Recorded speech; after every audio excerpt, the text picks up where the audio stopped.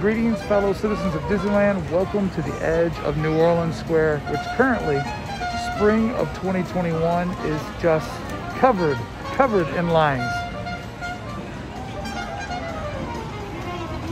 Pirates of the Caribbean, no doubt, one of the most classic and perfect Disneyland attractions of all times.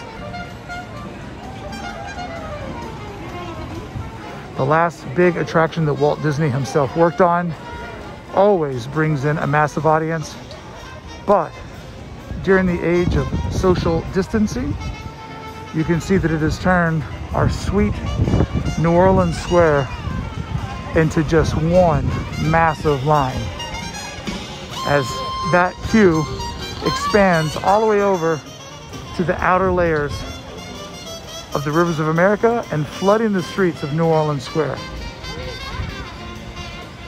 But it's not totally a bad thing, because one of the wins that we have from this moment is, for the first time ever, you can sit at tables all along the edge of the rivers of America and have a once-in-a-lifetime breakfast, lunch, dinner, or just a quick snack, hanging out with your friends with all the jazz music playing and the Mark Twain working its way down the rivers of America.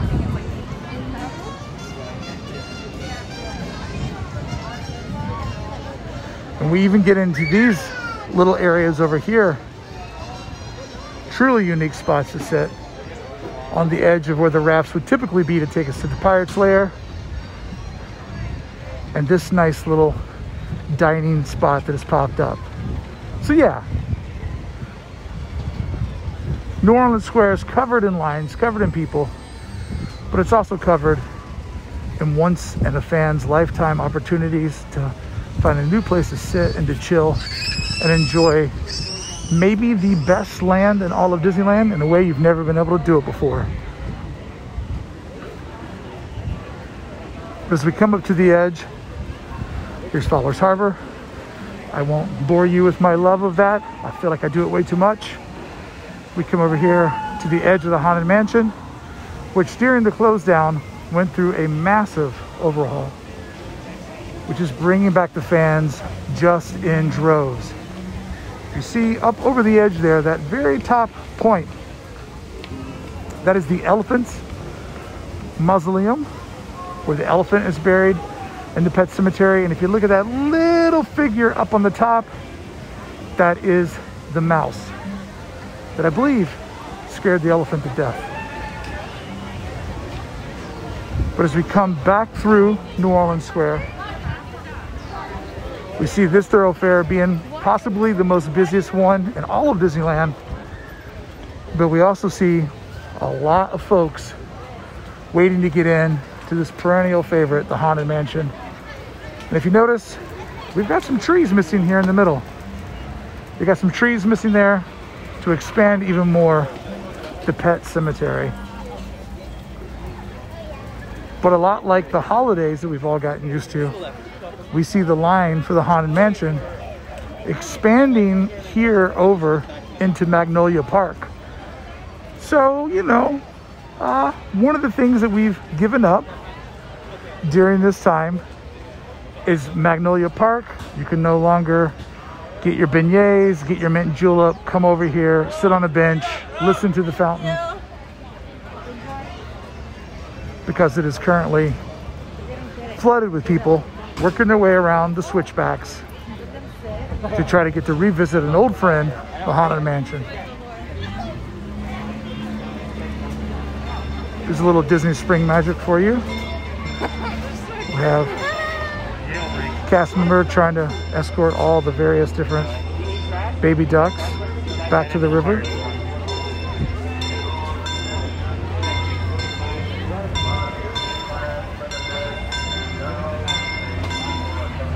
So this quiet spot removed.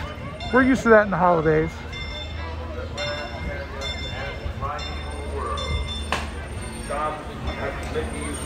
But as we work back in the New Orleans Square, you really see that this part of the park is covered with people, maybe more so than others, because of all of its narrow pathways, things that probably wouldn't be done today if they were to create a New Orleans Square. Beignet line has been pretty insane. Not too crazy at the moment. These restrooms always back up. But you can stand out here and hear the sounds of the witch doctor that lives on that balcony on Front Street. Up here and there, you see that the Club 30... How you guys doing? See that Club 33 has their photo op for members over there in a merchandise stop. Where they've got a Club 33 vintage Disneyland sign out. And then as we come through here, some of the most unique shops in all of Disneyland, really creating such a different vibe. I love that New Orleans Square isn't all the same merchandise over and over again. The perfumery.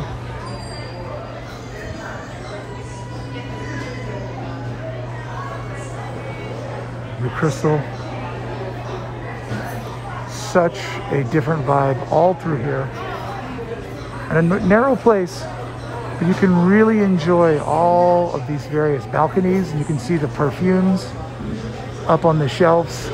So much great storytelling here on these balconies. This is the bridge that connects the restaurant over to the club.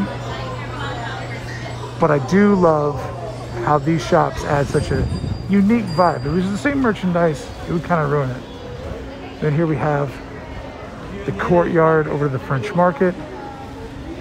And right there, you see that massive line of folks waiting for Pirates. Let's backtrack back. Work our way through the puzzle.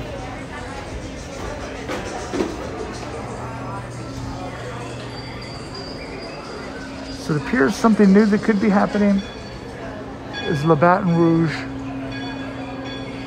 might become a quick service gumbo restaurant. That seems to be the way that they're flirting with all of this.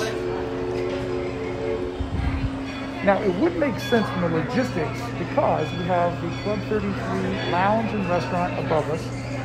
So food is already being prepared in this area. So to take some of that cuisine, we also have the Blue Bayou Kitchen. These are all shared resources for all these destinations. So to add in another food vendor here, not that impossible because so much food is already being made here for the salon in Club 33, the dining area of Club 33, and Blue Bayou.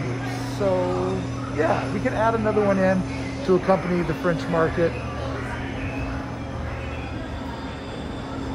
It has been announced that the Blue Bayou will open at the end of the month, giving the hardest of hardcore at Disneyland a sit-down restaurant, a restaurant with a bit more experience, and a favorite to just sit there and listen to those boats go by. And here we have the old door to 33, but it has moved up around the bend to the left.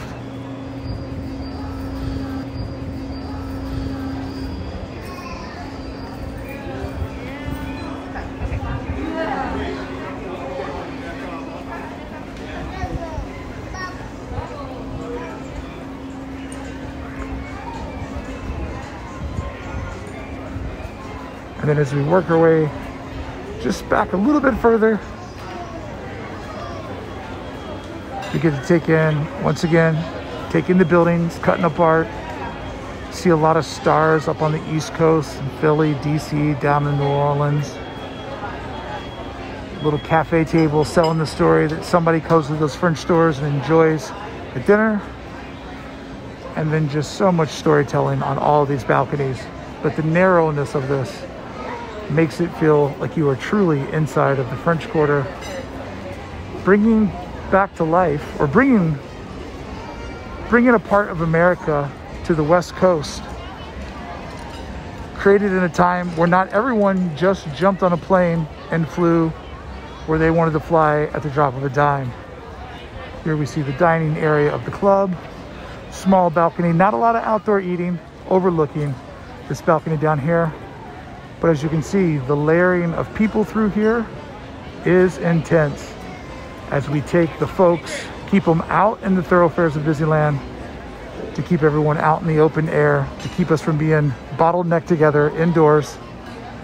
You can see the cast member here counting people inside. can see heavy use of this little porch over on Royal Street.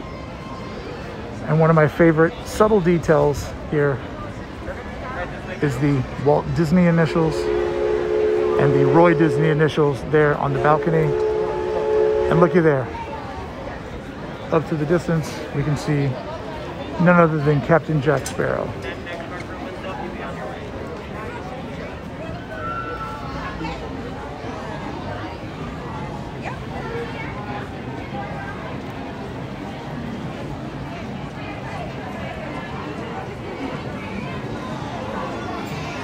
There he is. See him just entertaining folks as they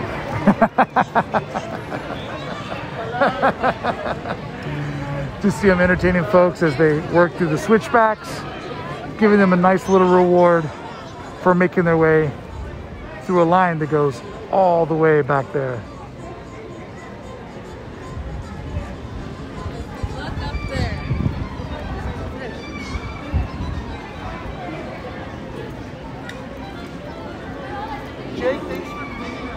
Definitely a unique time to be in New Orleans Square.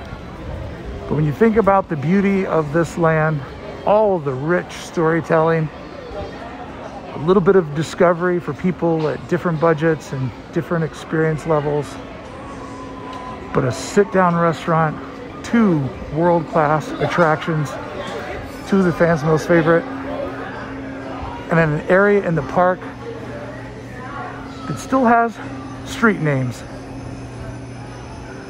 letting you know exactly where you're at, even though you may feel a little bit of turning around inside California's very own French Quarter. Such an amazing part of the park to be able to experience and stand back and just see all the details.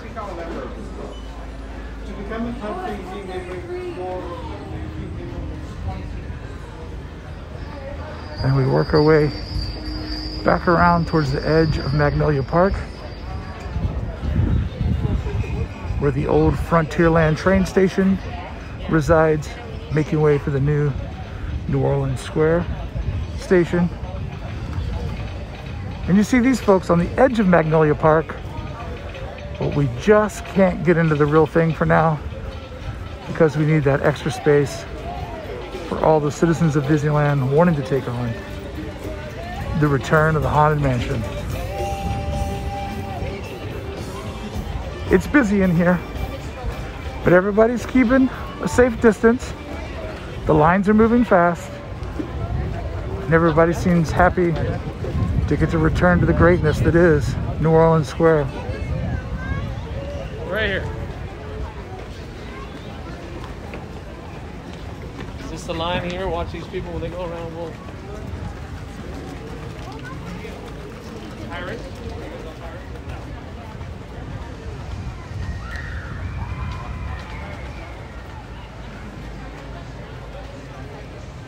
Friends, thank you so much for taking a walk around New Orleans Square with me. It is covered with lines. The line for the Haunted Mansion and the line for the Pirates of the Caribbean spilling out into the walkways, overtaking the park. But nobody's complaining about it because 2 of the best attractions Disney ever created, the last 2 the Walt Disney himself ever had a hand on, and such monumental parts of the Disneyland story. Thank you so much for taking this walk around New Orleans Square with me in spring of 21. I can't wait to come back here in the summer and do it with you all over again to see what's different and how this favorable land keeps evolving. Thank you so much for joining me. If you enjoyed today's video, please leave a comment below. What's your favorite part of New Orleans Square? When you come back, where's the first place you're gonna go? What's the first treat you're gonna eat? If you enjoyed today's video, please consider subscribing to the channel and ringing that bell, because every single time I'm at Disneyland, I always go live and try to take you with me. So friends, until the next time I see you wandering around Royal Street, lost inside of California's very own French Quarter, I'll see you back here on the channel with more Disneyland news.